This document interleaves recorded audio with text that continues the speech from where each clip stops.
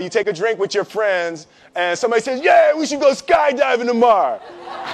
And you go, yeah, we'll go skydiving tomorrow. Yeah, yeah. And you go, yeah. And everybody goes, yeah. So then that night you're laying in your bed and you just keep, and you're terrified. You keep imagining over and over again jumping out of an airplane, and you can't figure out why you would do that. You wake up the next day and you go, down, and you said where you were going to meet, and everybody's there. So you get in the van, and you're like, oh my God, oh my God.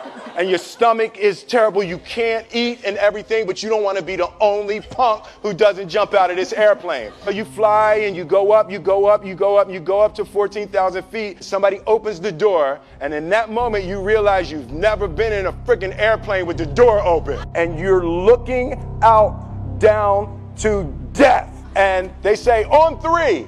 And they say, 1, 2, and he pushes you on 2 because people grab on 3. And you go,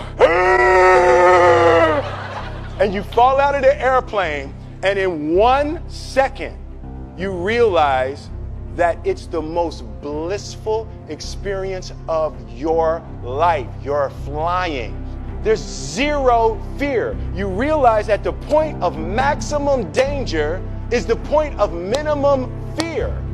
It's bliss. Why were you scared in your bed the night before? What do you need that fear for? Everything up to the stepping out, there's actually no reason to be scared. It only just ruins your day.